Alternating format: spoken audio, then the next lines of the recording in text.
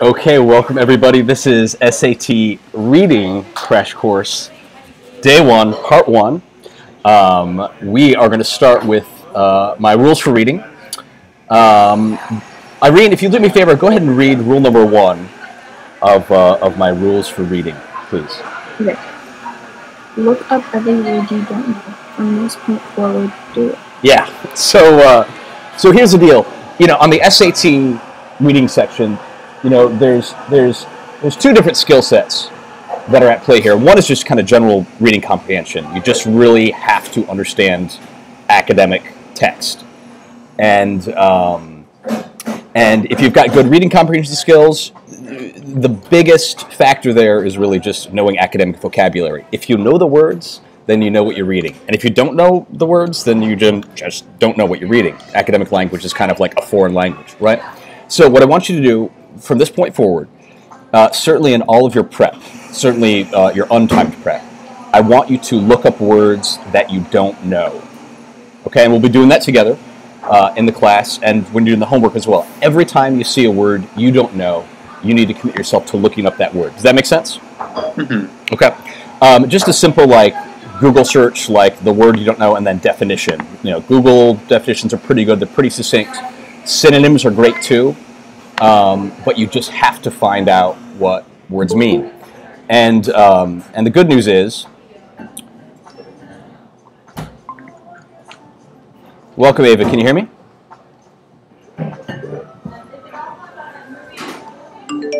Can you hear me, Ava? Yes, I can. Yeah. Okay. Great. Welcome.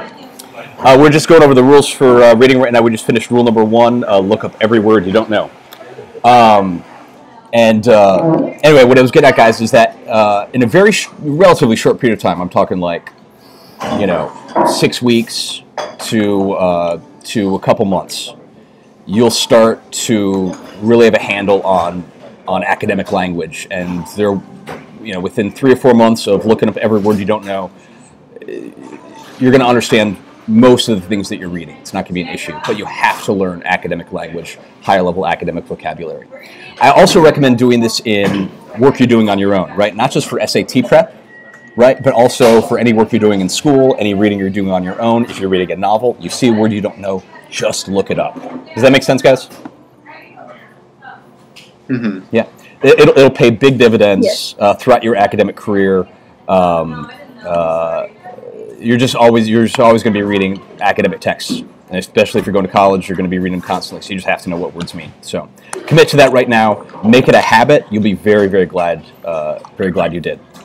Okay, Blaze, go ahead and read rule number 2 for me, please. Read for meaning. Don't just rush through text. Slow down.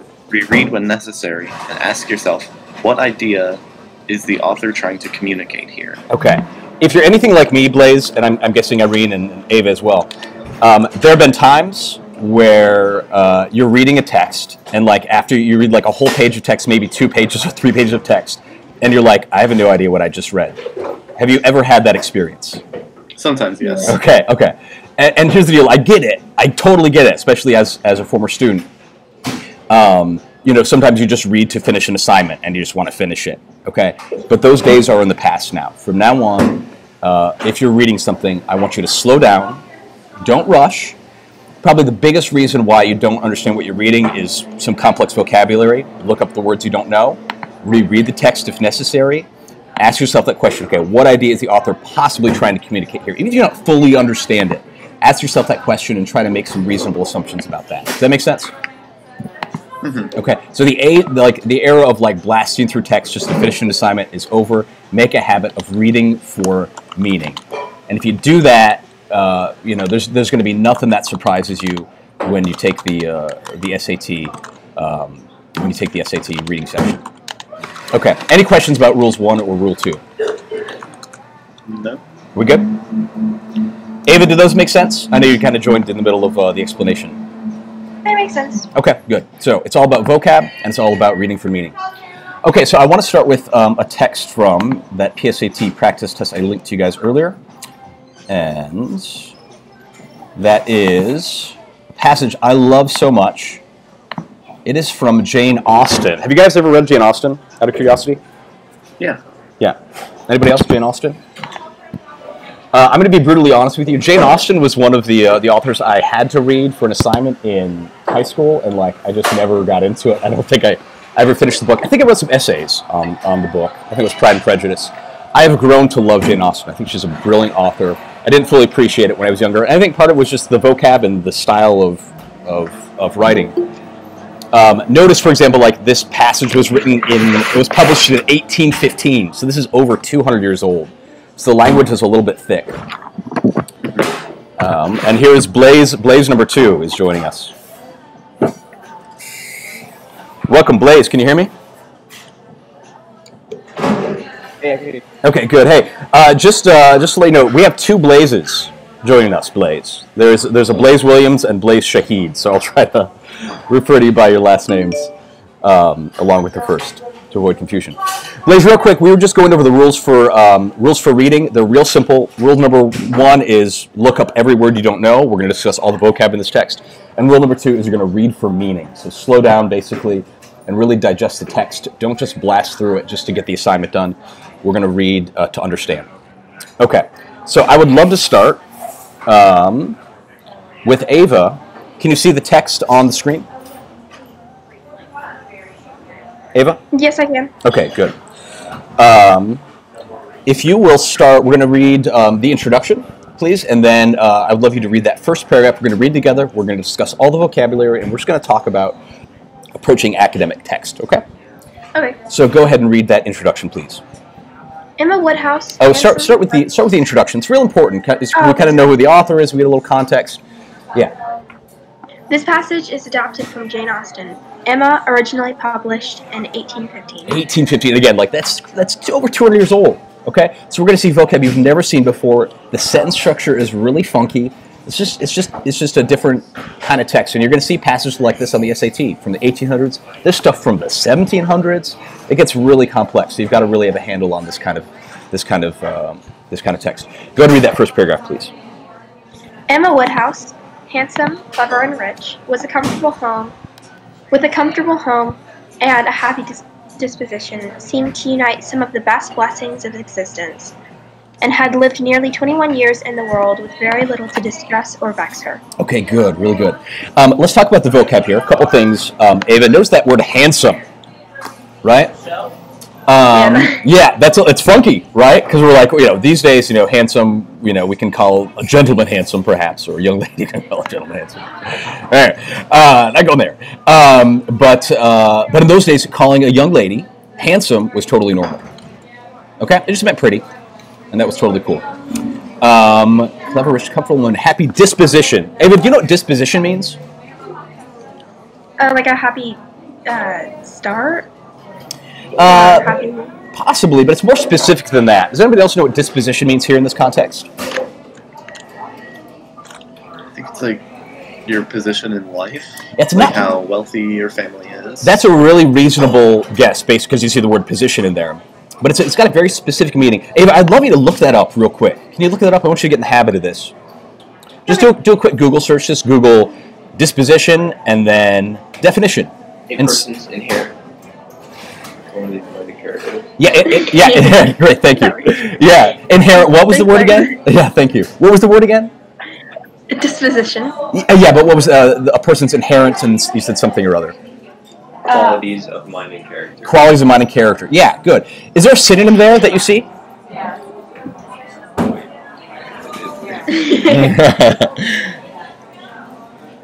Let's see. Temperament, nature. Yeah. Temperament, nature. Another good synonym here would be like personality. Right? And go ahead. One of the synonyms is kidney. I don't know why. Is kidney? It's there. Okay, that's unusual. Okay, yeah. Not all the synonyms apply here, right? So you'll hear the word disposition these days. Most people refer to like the disposition or like the temperament of maybe a dog or something like that. But it just means personality. Okay, so she has a happy personality. And look, would you be really thrown off if you thought that here we're talking about her position in life? Not necessarily, not a big deal, but I want you to know what the word means. And in certain cases, if you don't know what the definition of the word means, could that throw off your understanding of the passage? Absolutely. And I think we're going to see some examples of that. So you've got to know what the word means. It's going to help with her understanding a lot. Okay, so she's got a happy personality. She seemed to unite some of the best blessings of existence. Ava, do you have any idea what that part of the passage means where it says she seemed to unite some of the best blessings of existence? Any thoughts there? Does it mean maybe like she like culminated those blessings in herself and she... Yeah, which blessings? You're absolutely right. Like the blessings of being happy and generous and stuff like that. Yeah, being happy and all the other stuff they mentioned earlier, right? Handsome and clever and rich, right? In modern terms, we'd say she's got it going on, right? She's got a lot going for her. Does that make sense? She's uniting some of the best blessings of existence. Does that make sense, guys? Any questions about that? No? Okay, good. All right, and then the next part here, and she had lived nearly 21 years in the world with very little to distress or vex her. What does vex mean, Ava, do you know? It's like a curse, kind of. That's a hex. That's a hex. Oh. Yes, that's a hex. No, you're good. Does anybody else know what vex means? Sort of annoy, pester, or bother her. Yes, pester, bother, or annoy. Right, so she has very little to distress or annoy her. Right, as in, don't vex me, boy. You might hear that phrase. To bother. Okay? Knowing this now, knowing these terms, I want to reread this, Ava. If you read it for me, and I think it's going to make a lot more sense. Go ahead and take it from the beginning of that paragraph again, please. Ava? She was the youngest of the two daughters of a most affectionate... Ava, I'm sorry. I want to reread that paragraph, knowing what those words mean. Okay. Yeah. Starting from Emma Woodhouse. Some Emma Woodhouse. Yep. Okay. Emma Woodhouse, handsome, clever, and rich, with a comfortable home and a happy disposition, seemed to unite some of the best blessings of existence, and had lived nearly 21 years in the world with very little to distress or vex her. Okay. Does that make sense now? Yes. Knowing what those words mean. 100%. Easy. Yes. Easy. We're not guessing at all. You don't have to guess any of the stuff. These words have specific meanings, and when you know what the words mean, you know what the author's saying. Okay? Great job there, Ava. Blaise Shahid, are you, can you hear me? Yes. You are up. I would love you to read that next paragraph for us, please. Beginning with, she was the youngest daughter. That's line 6. Okay.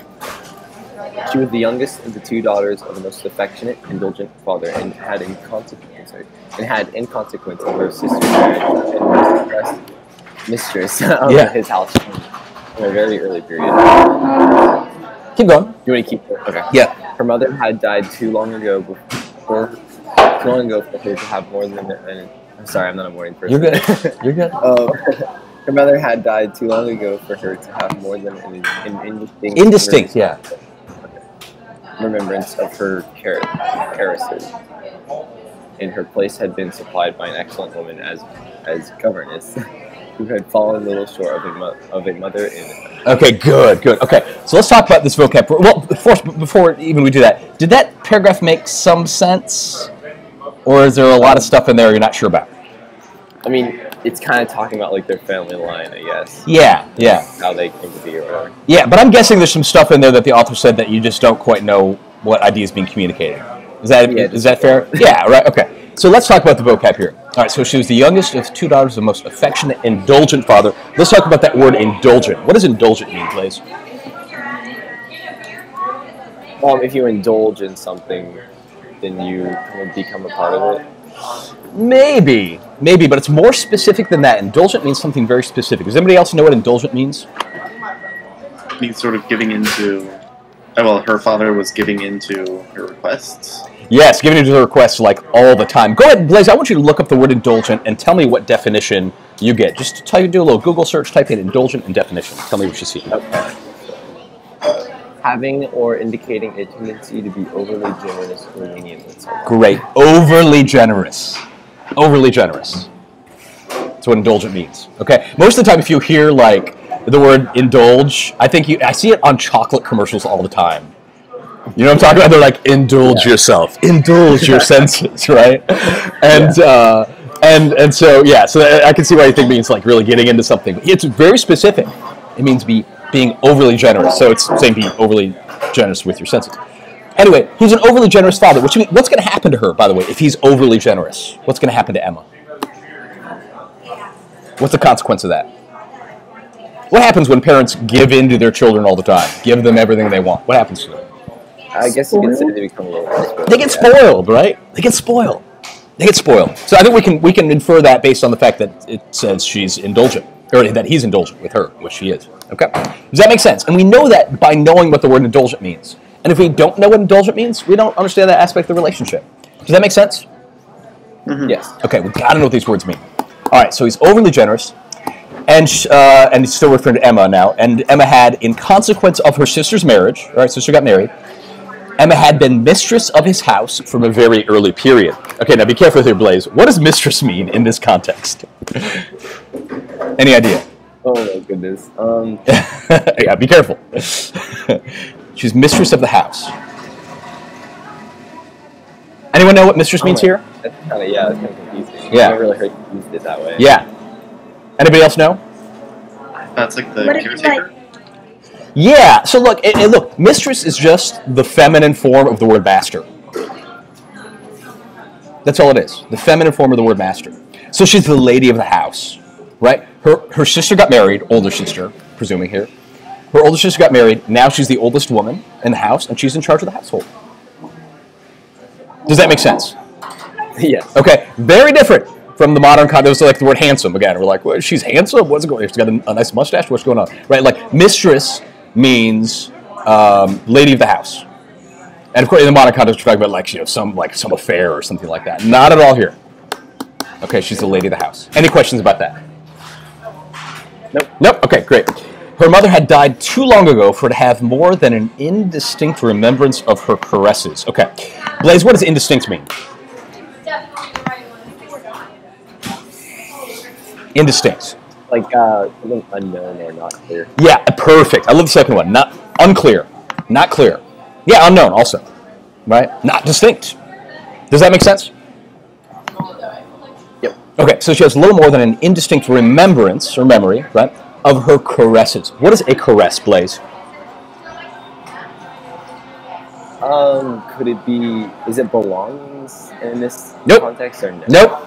Because Nope. I've heard the word caress, but Yep, look it up, look it up, look it up. We got to get in the habit. Look it up, Blaze. Anybody else know what caress is while Blaze is looking that up? No.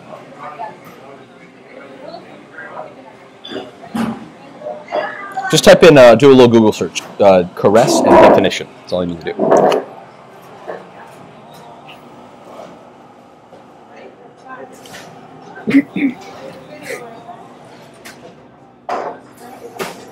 Got a definition?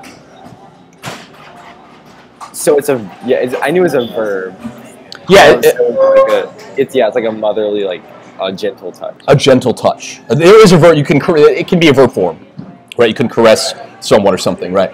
But here it's a noun. It's a gentle touch. Okay. So her mother had died too long ago for her to have more than an indistinct, right, or unclear remembrance of her caresses. Does that make sense now? Know what those words mean? Yes. Okay. Good. All right, and the next part. And her place had been supplied by an excellent woman as governess. Okay? Now here the word supplied means kind of like replaced.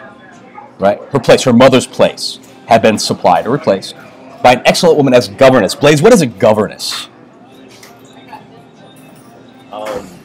I would say just like a female governor. Okay. Yeah, not I think even these days like female governors are so referred to as governors, I believe.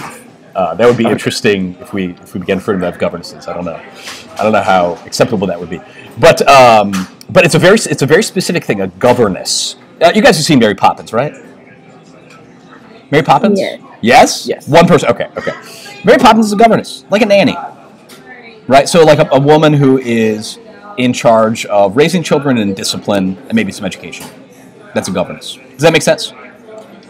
Yes. And she's governing, but she's governing over the children. Okay? All right. So she replaced Miss by an excellent one as governess, who had fallen little short of a mother in affection. Blaze, what does that last part mean? This governess who had fallen little short of a mother in affection. So who had fallen little short of a mother in affection? Yeah. That's So what does it mean? She hadn't lost her mother's love. What do you mean by that? Shoot. What do you mean? Oh, I think I totally read it backwards. Yeah. Who had fallen little short of a mother in affection? We're talking about the governess, right? The governess had fallen little short of a mother in affection. So what does that mean?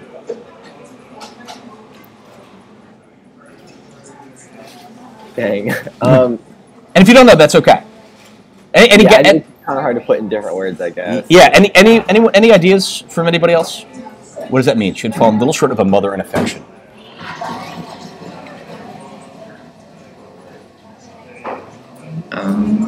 Was this governess affectionate or not? Yeah. Hang on. Yeah. Yeah. See, a lot of students read this the wrong way. They think that she's not very affectionate, this governess, right? Because they see that she'd fallen little short. They think the little affection. But if she had fallen little short of a mother in affection, it means she's almost as affectionate as a mother. Does that make sense, guys? Yeah. She'd fallen little short. If she'd fallen greatly short of a mother in affection, she's not very affectionate. But if she'd fallen little short of a mother in affection, she's very affectionate. She's almost as affectionate as a mother, right? Which is something to say for someone, a nanny, right, who treats children almost like her own, or if they were her own children. Does that make sense now? Yeah. Okay. All right, Blaze Shahid, I want you to read that paragraph again. After discussing all the vocab and sort of the sentence structure, I think this is all going to make sense now. Go ahead and read that paragraph. Begin with line 6. Okay. She was the youngest of the 2 daughters of a most affectionate, indulgent father, and had, in consequence of her sister's marriage, been mistress of his house from a very early period. Her mother had died too long ago for her to have more than an indistinct remembrance of her caresses, and her place had been supplied by an excellent woman as governess who had fallen little short of her. Great. Blaze, does that make sense? That paragraph? Make a lot of it. Great. And the only difference there, essentially, is that you understand the vocab now. That's basically it. There's a little, we have to, consider the syntax a little bit, maybe reread a couple things. But if you know the vocab, by and large, you understand exactly the ideas that the author's expressing. This is a vocab game, guys. That's about 80% of your work to prepare for the SAT, especially for the reading section, but also for the writing section. But for the reading section, 80% of it is just knowing your vocab. You've got to know your vocab. And the good news is then, from now on, if you're reading any texts for classes or on your own or anything like that, everything you do, if you look up the words you don't know, everything you're reading becomes SAT prep. Everything. Does that make sense? Yes. You got to do it. Just commit to looking up words you don't know, and you're gonna reap the benefits in the long run. It's gonna take some weeks and months, but you will reap those benefits. I promise you. All right, great job there, Blaze. Irene, I would love you to read the next paragraph for me. Beginning line 15. 16 years. Okay. 16 years had Miss Taylor been in Mr. Woodhouse's family, less as a governess than a friend, very fond of both daughters, but particularly of Emma. Between them, it was more the intimacy of sisters. Okay, I'm going to stop you real quick. I'm going to stop you. Does that make sense so far, those first 2 sentences? Yes, I think. What is the author communicating there in those first 2 sentences? Can you rephrase those in your own words?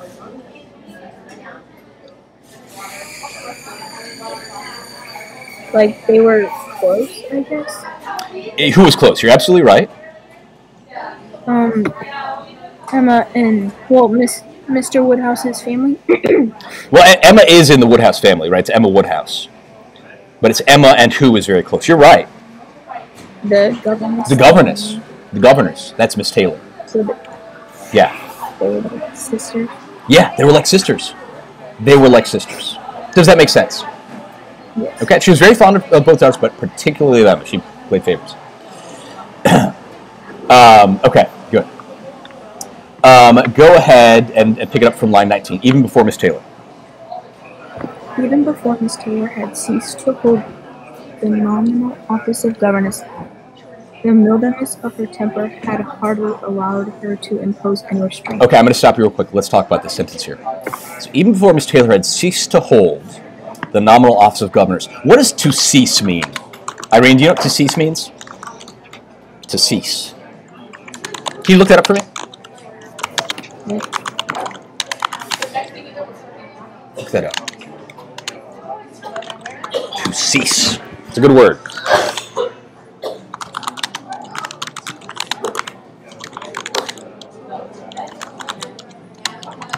Well, she's looking that up. Does anybody know what it means to cease? It means like to stop doing something. Yeah, to stop. What did you find, Irene? To end. To end. To stop. Right.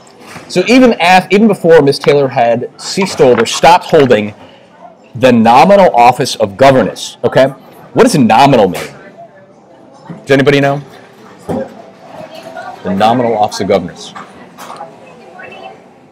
Let's look it up. Let's look it up. Go ahead and look that up, Irene. Existing in name only. Existing in name only. Existing in name. Right, comes from the Latin word nomine, right, which means name, right? In nomine Patrius et Filius et Spiritus Sancti, right? In the name of the Father and the Son and the Holy Spirit. Nomine. So in name. Okay. The nominal office of governess. Now here office means like position. Right, job of governess. So this means even before Miss Taylor had stopped being called a governess, okay, the mildness of her temper.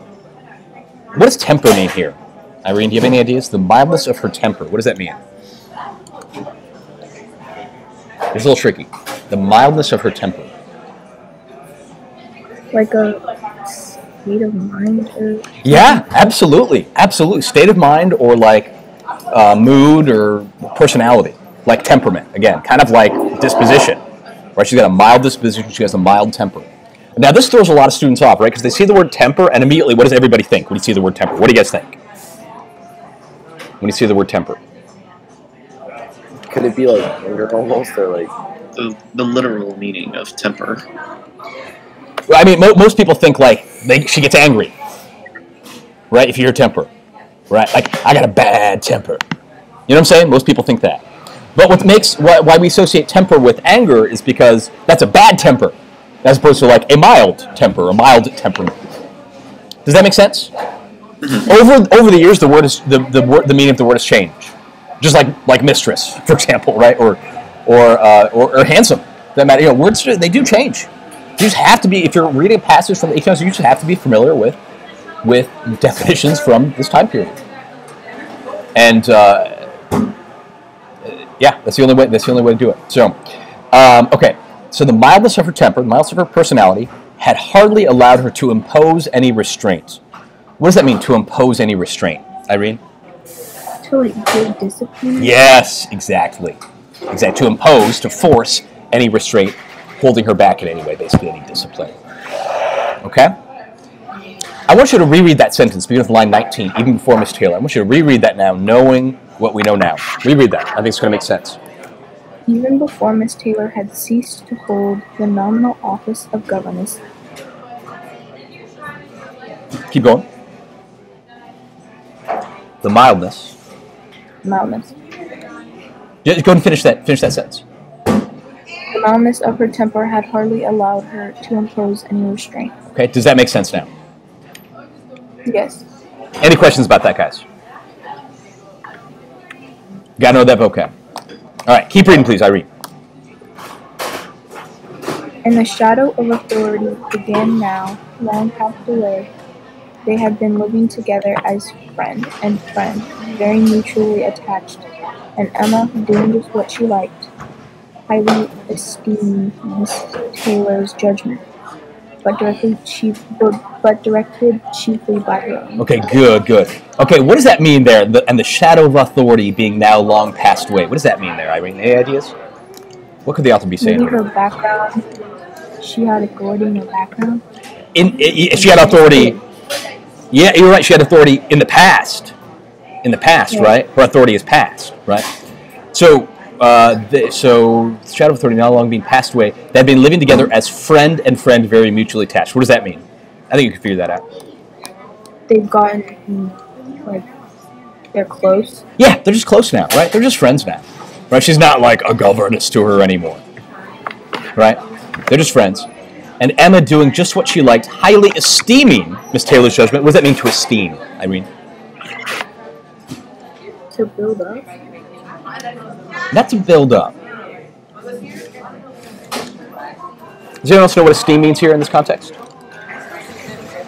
Sort of make her look. Yes. Somebody said respect. Was that you, Irene? Or Ava, maybe? Yeah, esteem means to respect. She respected Miss Taylor's judgment, but it says, but directed chiefly by her own. Irene, what does that mean? Directed chiefly by her own. By her own what? Her own respect? Not her own respects. By her own what? Does anybody else know? Her own judgment. Her own judgment. So she respects Miss Taylor's judgment, right? She respects what she thinks, but she does what she wants. She's directed chiefly by her own judgment. Does that make sense? Any questions about that? No. Woo! This is some thick language. This is some thick language, but you know what the words mean. By and large, you're going to be good. Let's go to Blaze Williams. Blaze, take it from the top. I guess we're at line 28. The real evils. Go ahead and read that. Line 28. Yeah. Hang on. Okay. The real evils. The real evils indeed of Emma's situation were the power of having rather too much her own way, and the disposition to think little too well of herself, or a little too well of herself. Yes. Keep going. These were the disadvantages that threatened Aloy to her many enjoyments. Okay, I'm going to stop you real quick. Okay, so the real evils of Emma's situation. What does that mean? The real evils, indeed, of Emma's situation. What is that referring to? The only faults or the only problems. The only problems, yeah. And this is where, again, evil today, we think like Satan or something like that, right? I mean, that's not quite what I mean. The only problems, right? Of her situation, with the power of having too much her own way, and the disposition to think a little too well of herself. Does that make sense, knowing what disposition means now? Yeah. Yeah? Okay, good. Now, the next part's tricky. These were the disadvantages which threatened Aloy to her many enjoyments. And here this is a funky use of the word alloy, or alloy. We see that word. Does anybody know what an alloy is in terms of science or mineralogy? It's a metal made. Yeah. It's a metal made by combining two elements. Yes. It's like metal. Exactly, right? So the classic example of an alloy is bronze, right? Because bronze is a combination of, I believe, tin and copper. You mix those together, you get a bronze, which is an alloy, which has the benefits of both metals. It's strong, but also somewhat flexible. That's an alloy. So we're talking about these disadvantages which threatened Aloy to her many enjoyments. We're talking about they threatened to combine with the many things she has going on. Does that make sense? Yeah, now it does. It's a really funky use of that word. I've never seen it before, except in this passage. And I'll be honest, I'm not sure if it's like a noun here, I guess, but it's just really, it's a really funky syntax. But knowing what the word alloy means as a combination here, it's going to make sense of that. Okay, go ahead and finish off that paragraph, please. Danger. The danger, however, was at present so unperceived that they did not by any means rank as misfortunes for her. And what does that mean? Saying that the problem wasn't as big a problem, it wasn't a very troubling problem at the moment. For Emma. Yeah. Right, for Emma. These don't rank as misfortunes for what problems is the author referring to here? Problems mentioned earlier. Her tendency to think of herself. To praise herself. And her disposition. Yeah, at the very top right here, getting her own way too much and thinking too well of herself, right? Those are the problems. But she doesn't see them as problems, right? As most people that think too well of themselves probably don't.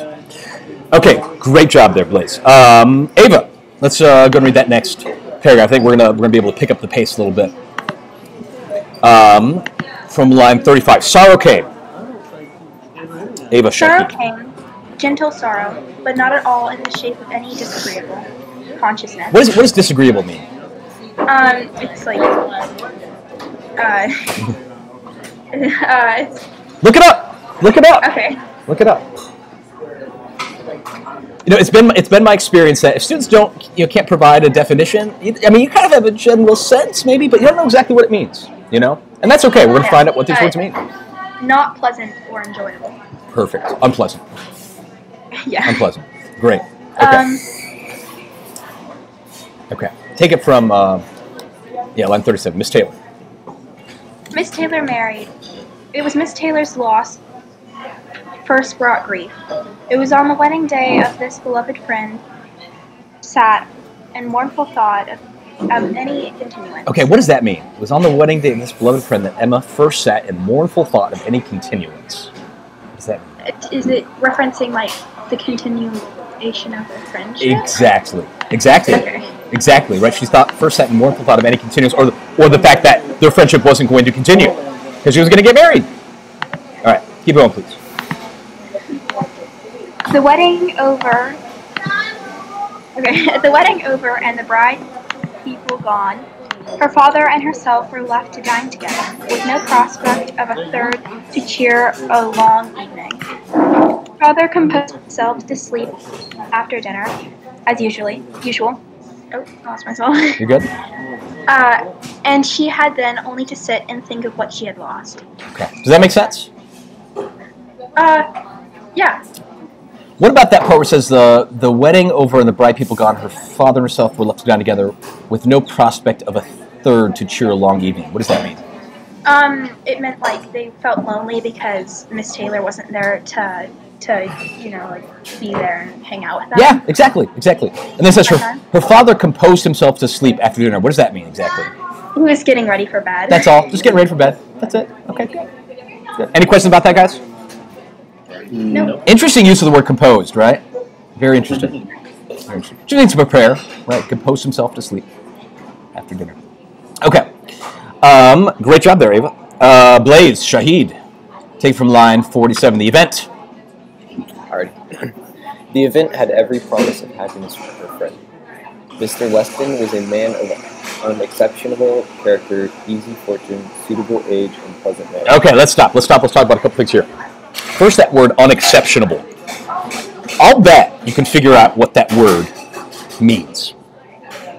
Unexceptional. Well, if you say something is exceptional, then it's good, so it must be. Well, that's exceptional.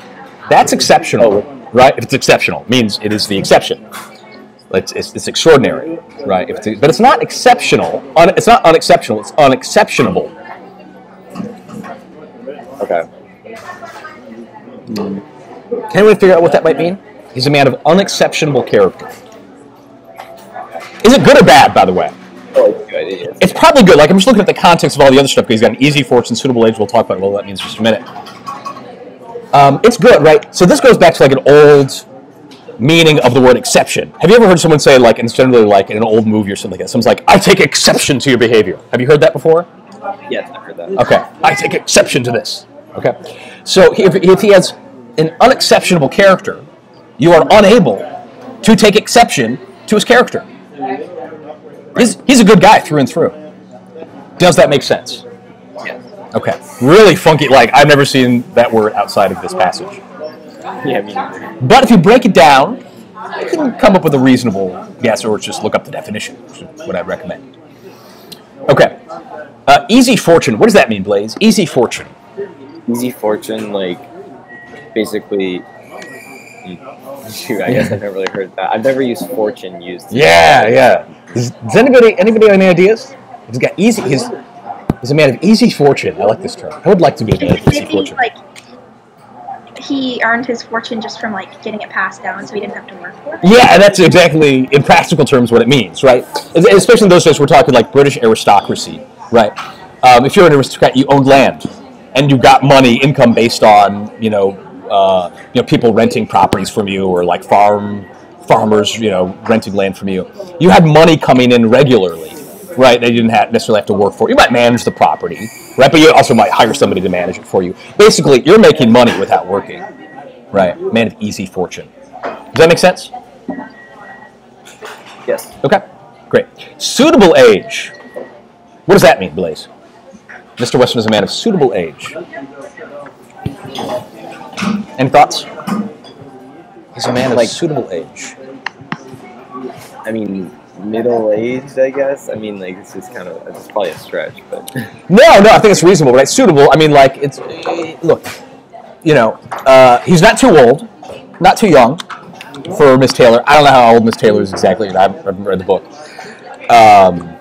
But, you know, let's say, Miss Taylor maybe, like, 25 or something like that, and he's 35 or 40. Something like that would be sort of suitable in those days, pretty standard. Does that make sense? He's not an old man, and he's not too young.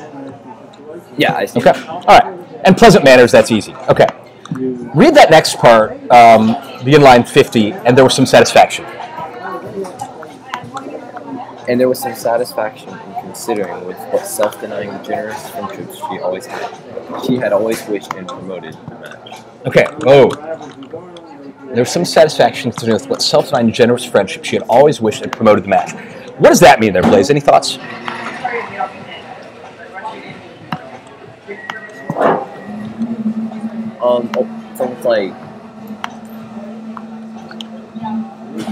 It's almost like a... There's some satisfaction in considering with what self-denying, generous friendship she had always wished and promoted the match.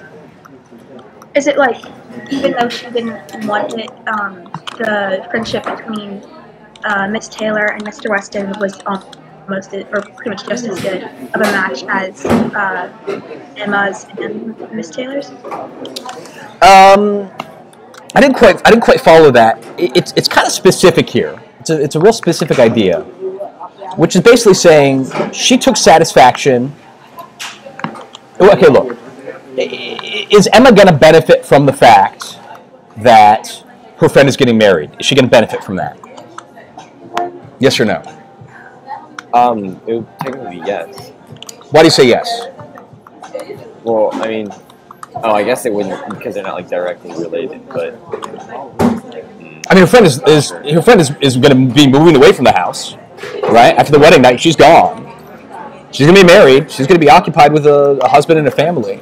Their friendship is, as it has been at least, is going to be gone. Yeah. Right. So she's not really benefiting much, right? She's not benefiting much. But what's interesting here is the author says, but there was some satisfaction in considering what self-denying, generous friendship she'd always wished and promoted the match. So even though she's doing something sort of selfless, right, she's still taking some satisfaction and thinking like, I am being such a good person. I am being so self-denying. Right? She took satisfaction in that. Does that make sense? Or no? Yes, that makes sense. So like even in a selfless act, she's still being kind of selfish. Weirdly. There's a Seinfeld episode. You guys familiar with Seinfeld at all? That may be... Has anybody ever watched Seinfeld? Yes, you guys watch? Have you seen it? That may be like just... Yeah, so you guys were probably born after Seinfeld's off the air. It's an old show.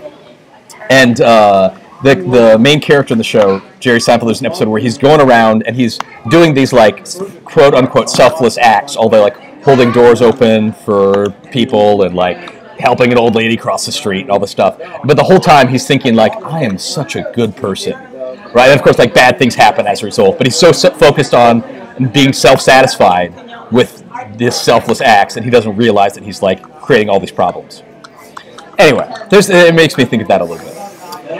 Blaze, go ahead and take it from The Want of Miss Taylor. Which place? So that's line 54. Oh, no, actually, I skipped ahead. I apologize. But it was so it's line 53, but it was a black morning's work. Okay. But it was a black morning's work for her. The want of Miss Taylor would be felt every hour of every day. Okay, stop. What does that mean? She really misses Miss Taylor. She really misses Miss Taylor. That's it. That's it. Good. Okay, keep going, please.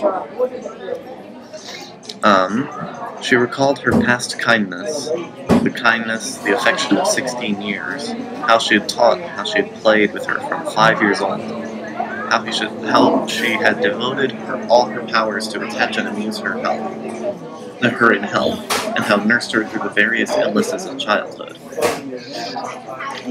A large debt of gratitude was owing here, But the intercourse of the last 7 years, the equal footing and the perfect unreserve which had soon followed Isabella's marriage and their being left to each other, was yet a dearer, tenderer recollection. Okay, we gotta stop. What in the heck is going on here? What's the author communicating here? She's talking about how much Miss Taylor cared for Emma. Yeah? When? All throughout her life. All throughout her life. All throughout her life. Okay, good. Well, from 5 years old. Yes, yeah, you're right. Good point. Thank you very much. So, and there was a large debt of gratitude. Large debt of gratitude was owing here. So she's very grateful for it. Okay. Now the next part's tricky, but the intercourse of the last 7 years. Now here, the word intercourse here again. Boy, has that taken a different turn in the past centuries. But here, in this context, intercourse just means interaction. Interaction. Does that make sense? We're not going to talk about the current definition. But here, interaction, the relationship between them in the last 7 years. The equal footing and perfect unreserve, which had soon followed Isabella's marriage on their being left to each other, was yet a dearer, tenderer recollection. Blaze, what in the heck does that mean? Essentially saying that because of that kindness and how they were such good friends, even after she was technically a governess, or even after she was just, it wasn't called a governess, it still left some good memories instead of just completely missing her. Yeah, well, it's more than that. It's more specific than that too.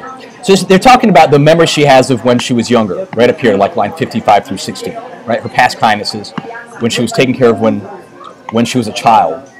And then it makes a break here, but the intercourse of the last 7 years, the equal footing and perfect unreserve, which had soon followed Isabella's marriage on the being left to each other, was yet a dear, tender recollection. What she's saying is their friendship in the past 7 years was even dearer and even tenderer than her memories of her being taken care of as a child.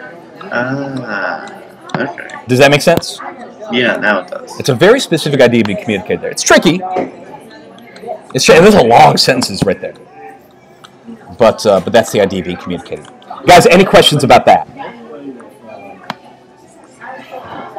Are we good? Yeah.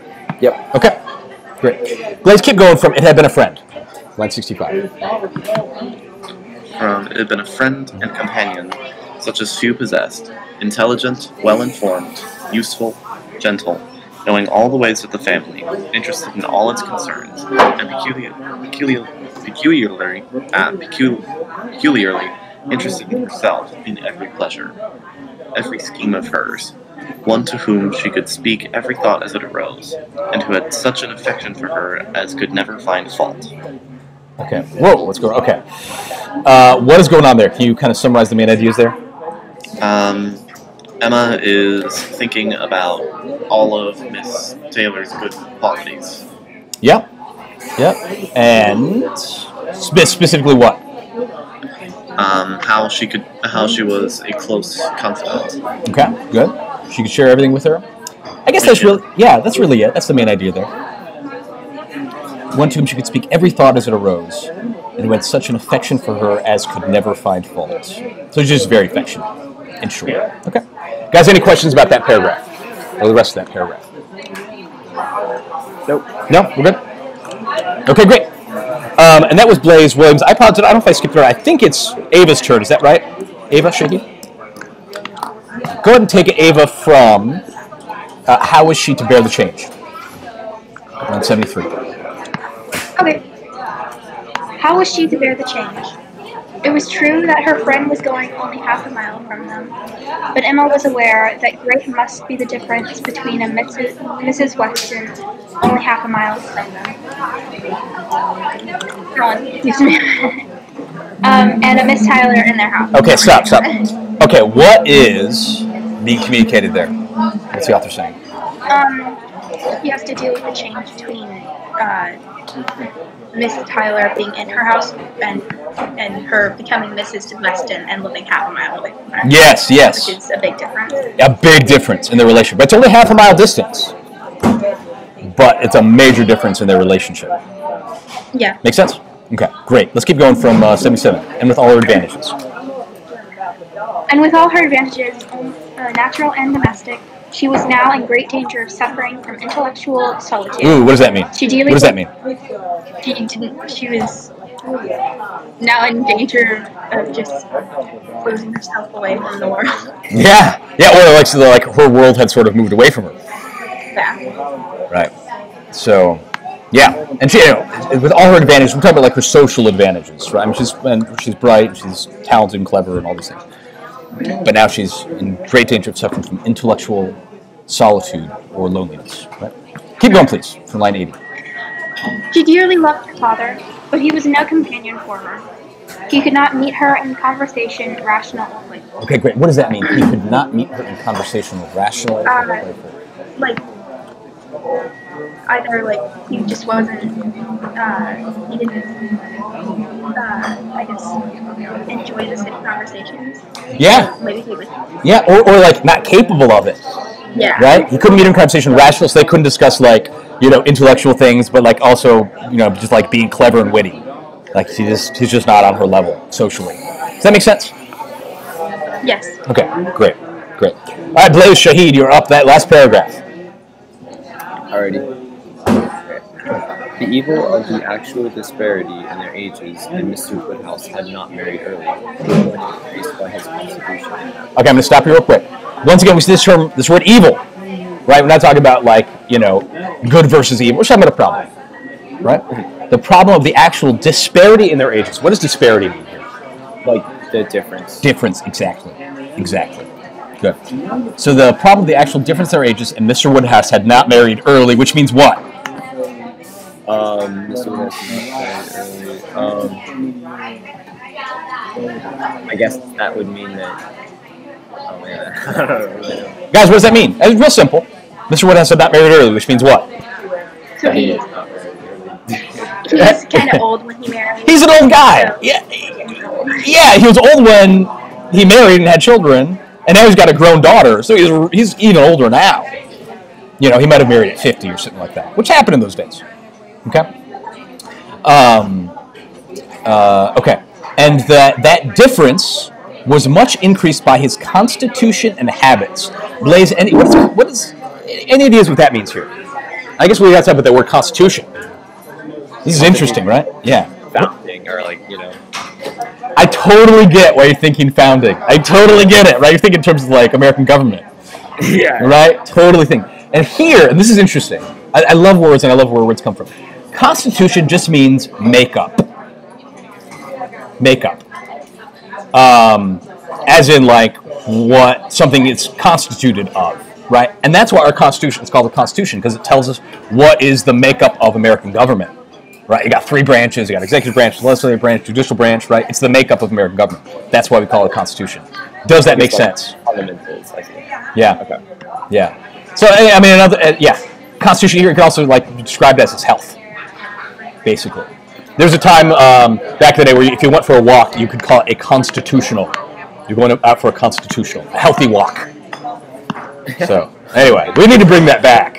Can you guys do me a favor? And I'm gonna start. You guys do work on your end and bring that term back. I'm going for a constitutional. Good day to you. All right. Anyway, okay. Take it now from line 85 for having been. For having been a valedictorian. No. Valetudinarian is the word. Right, and then they give us a definition here. Every once in a while they'll do that if it's a really obscure word. Go and read that definition quickly, please. Is it the one at the bottom, right? Yep. A person in weak health who is overly concerned with his or her ailments. Yeah, a person in weak health who is overly concerned with his or her ailments. Yeah, I like to make a joke that I was the valetudinarian of my graduating class in college. It's not very funny, but I like to make that joke, but I can't resist it. Anyway, because it sounds like valedictorian. Right here, we're talking about a person who's overly concerned with their health.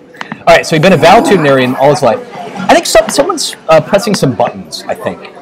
And it's kept coming up on the speakers quite a bit. Can you guys, if you can go ahead and press buttons if you need to, but if you'll mute it, that would be great, just because I don't want that to come up on the recording. Thank you. Okay, and then so valetudinarian all his life. Go just finish off that from line 86, please, Blaze. Okay, so been a valedictorian all his life without activity of mind or body. He was much older. He was a much older man in ways than in years, and though everywhere beloved for the friendliness of his heart and his amiable temper, his talents could not have recommended him at any time. Yeah. I want to go back to the part. Okay, so even though he was really old, that difference was much increased by his constitution and habits. Okay, so he'd been this sickly guy, without activity of mind or body, and so he was a much older man in ways than in years. What does that mean, Blaze? He was a much older man in ways than in years. So I guess like his experiences, I don't know, kind of developed more in ways than like his time living. What does that? Yeah, what does that mean? Like in just like normal terms. I guess he had his insight on other things. I mean, you can say. I mean, we associate age with wisdom. I hope. I like to think that. But that's not the idea the author's communicating here. It's real specific. He's a much older man in ways than in years. Could it mean like, just like in the way he was like raised almost, and not necessarily like the age that made him into a man? Or like his, like, I guess, physical challenges or whatever. What does it mean? He's a much older man in ways. Just in way. Like, what does that mean? He's old in ways. He's old in ways. Ways is referring to things he does. Right? The things he does. He's a much older man in ways, in what he does, than in years. So look, he's already old. But because of his bad health and lack of activity in body or mind, he acts even older than he is. So maybe he's like 65 or 70, but he acts like an 85-year-old man.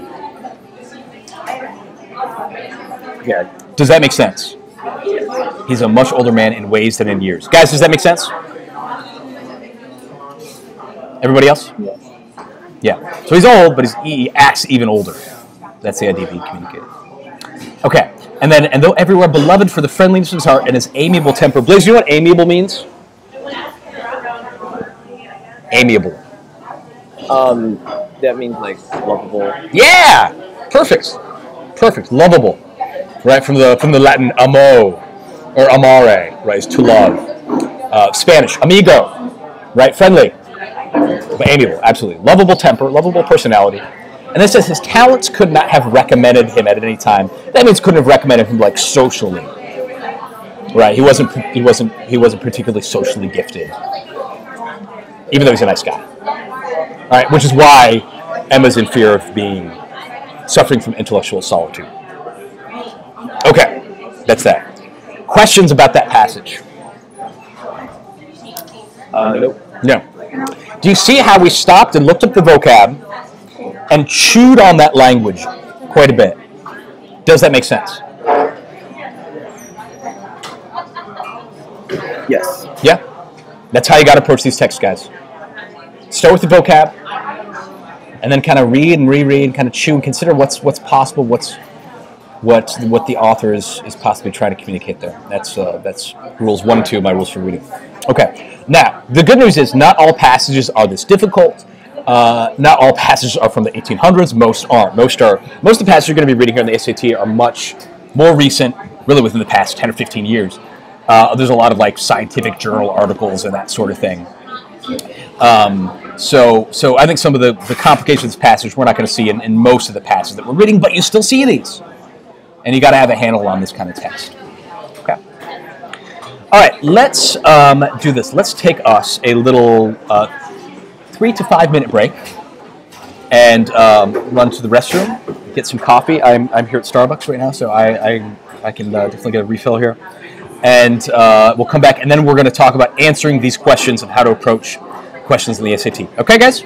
All right, thank you so much. I will see you guys after the break. All right. Bye.